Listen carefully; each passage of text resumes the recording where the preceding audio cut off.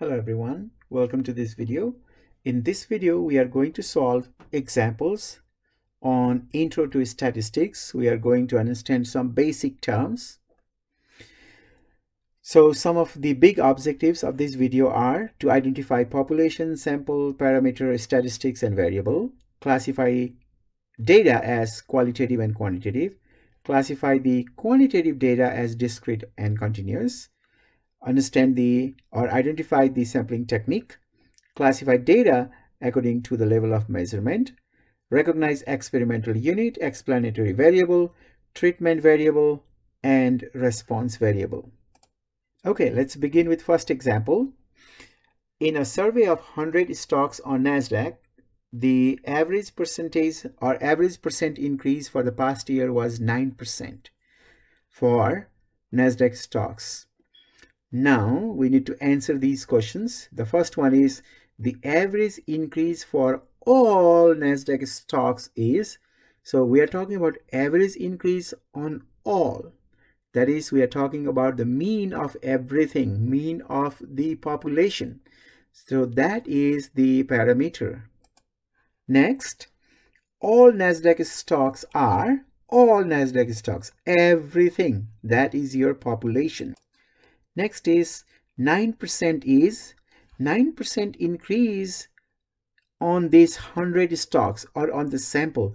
Meaning of that is 9% is statistic because it is related to sample. The 100 NASDAQ stocks in the survey are, because out of all NASDAQ stocks we take 100, so that must be the sample size, or you can say that is the sample.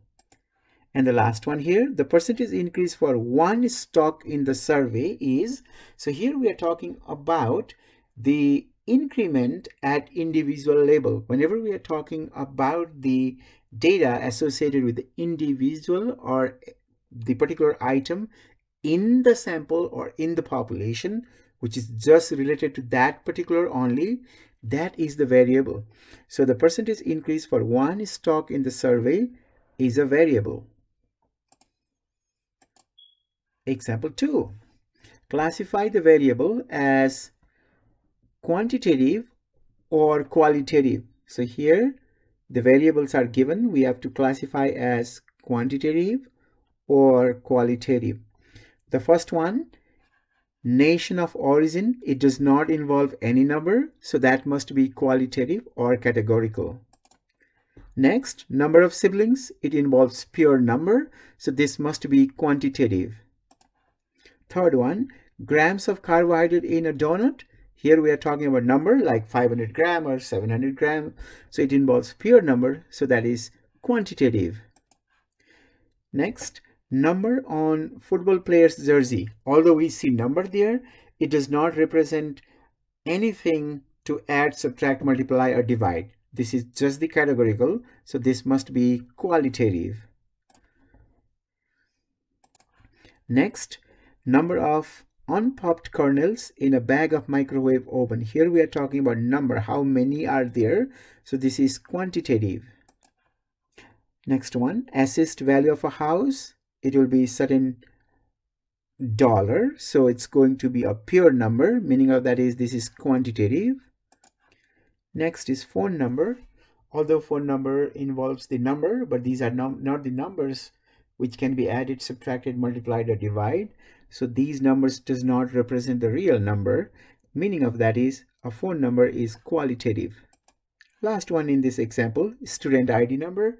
Again, student ID number, although you see number there, these numbers cannot be added, subtracted, multiplied, or divide. So the student ID number is qualitative. So in this example, you need to understand that when we talk about qualitative, these are numerical or they involve pure number, and the qualitative are non-numerical or categorical.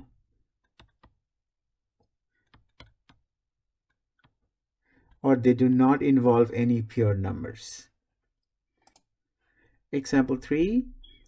Here we want to determine whether the qualitative variables which are given here are discrete or they are continuous. When we say discrete, they just take the whole numbers. But when we say continuous, they can take, if they can even take fractions and decimals. Okay.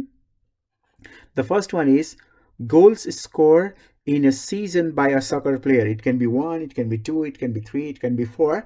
It will just be a whole number, so that is discrete. B, volume of water lost each day through a leaky faucet. That is, when you're talking about volume here, it can be 5 liter, 5.1, 5.2, 5.3. It can take all decimal values also. That means this one represents continuous variable. Length of song in minutes. If you think of the length of song, it can sometimes be 4.1 minute, it can be 4.7 minute. It is not something like this is 4 minute or 5 minute or 6 minute. It can even take the decimal values. Meaning of that is the length of song represents continuous variable. Number of trees randomly selected at Yellowstone National Park. If we select a number of trees, that will be like 7 or 10 or 15 or 17. It'll be a whole number. That is the discrete variable. High temperature on a randomly selected day in Aurora, Colorado. When we think of temperature, it can be 87.5, 87.8. It can take decimal values also. So this one must be continuous variable.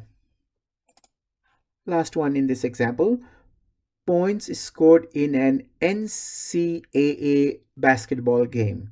So the point scored here will be a whole number only, not a decimal. Meaning of that is this is the discrete variable. Now, example 4. A health club is interested in knowing how many times a typical member uses the club in a week. They decide to ask every 10th customer. They decide to ask every 10th customer on a special day to complete a short survey including information about how many times they have visited the club in the past. Now we need to answer these two questions. The first one is, what kind of sampling design is this? You can see that they are selecting every 10th customer. So if they are selecting every kth customer or every kth element, then that type of sampling is called the systematic sampling. So the sampling design that they are using here is systematic sampling. Number of visits per week. So when we think of number of visits per week, maybe that will be 2, maybe 3. So it will be a whole number. So this is definitely a quantitative data, which is discrete. Now example 5. The US federal government conducts a survey of high school seniors concerning their plan for future education and employment. One question asks whether they are planning to attend a 4-year college or university in the following year. 50%, here is the information, 50% answer yes to this question. That 50% is, so out of the sample of students, 50% are saying yes. So that 50% is related to the sample. So that must be, or that is the information about the sample. Okay, so that must be statistic. Next one. Imagine that US federal government has had the means to survey all high school seniors in the US concerning their plan for future education and employment, and found that 50% were planning to attend 4 years college or university in the following year. So you can see 50% of all high school students, because this is related to all high school students, and we are talking about 50% of them were planning to attend the 4-year college or university in the following year. So this 50% is related to the entire population. So this 50% is an example of parameter. Example 6. For the following variable, we have to determine the level of measurement. When we say level of measurement, we want to identify the variable as nominal, ordinal, ratio, or interval. So gender, it does not involve any number or anything. So that is nominal. Temperature. Temperature has number, but 0 is not a true 0. Meaning of that is temperature is interval. C. Number of days during past week that a college student studied. Number of days, so it can be 4, 5, 6, 7, and then these or 0 makes sense here, and the ratio is also well defined. Or in other words, this involves a pure number, meaning of that is this is a ratio. Letter grade on in your stat class, it's a rank, but the difference does not make any sense, meaning of that is this is ordinal. Nation of origin, it does not involve any number, so that must be nominal. Next is movie rating of 1 star through 5 star. So it's a rank and the difference does not make any sense, so that must be ordinal. Volume of water used by household in a day is a pure number. 0 has some meaning. Ratio is defined, so the volume of water used by household in a day is an example of ratio. Year of birth of a college student, like 1978, 1963. So this one is a number, but it is a time, so that must be interval. Next, we have highest degree conferred, like high school, bachelor degree, master degree, and so on. So this is just like the grade, so that must be ordinal. Eye color, it does not involve any number, it's purely categorical, so this must be nominal. Assessed value of house is a pure number, so that must be ratio. And the last one, time of day measured in military time. Here we are talking about time, like here, the year of birth of a college student. This is also a time, so that must be interval. Okay, now example 7. Let's see what is here in the problem. A psychologist is interested in whether the size of tableware, like balls, plate, etc., influences how much college students eat. He randomly assigned 100 college students to one of the two groups. The first group is served a meal using normal sized tableware. Nothing is changed there. While the second is served the same meal but using a tableware that is 20% smaller than the normal. So here the researcher is manipulating the variable. He is reducing the tableware size by 20%. He records how much food is consumed by each group. Now we need to identify these things: population, sample, experimental unit, explanatory variable, treatment variable, and response variable. The first one is population. Definitely the population is entire college students, so all college students is the population. In B, we need to identify the sample. Here you can see he randomly assigned 100 college students to one of the two groups. That means 100 college students selected out of all college students. That is your sample.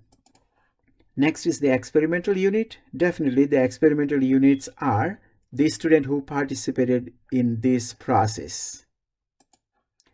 The next one is the explanatory variable, the variable that is being manipulated. Here, the size of tableware is manipulated. So the the explanatory variable are the size of tableware. And what is the treatment here, or the treatment group? You can see that the tableware size is reduced by 20%. So the tableware which are 20% smaller, that is the treatment group. The last one is the response variable. That is something the researcher is studying. That is how much food or the amount of food eaten. That is your response variable. Okay, that is the last example for this video. So in this video, this is what we have done. We learned to identify population, sample, parameter, statistic, and variable. We learned to classify data as qualitative and quantitative. We learned to classify the quantitative data as discrete and continuous. We learned about the sampling technique, or we learned to identify the sampling technique. We learned to classify the data according to level of measurement. We are also able to recognize the experimental unit, explanatory variable, treatment variable, and response variable for one of the study called the experimental study. Okay, that is all for this video. Thank you so much for watching.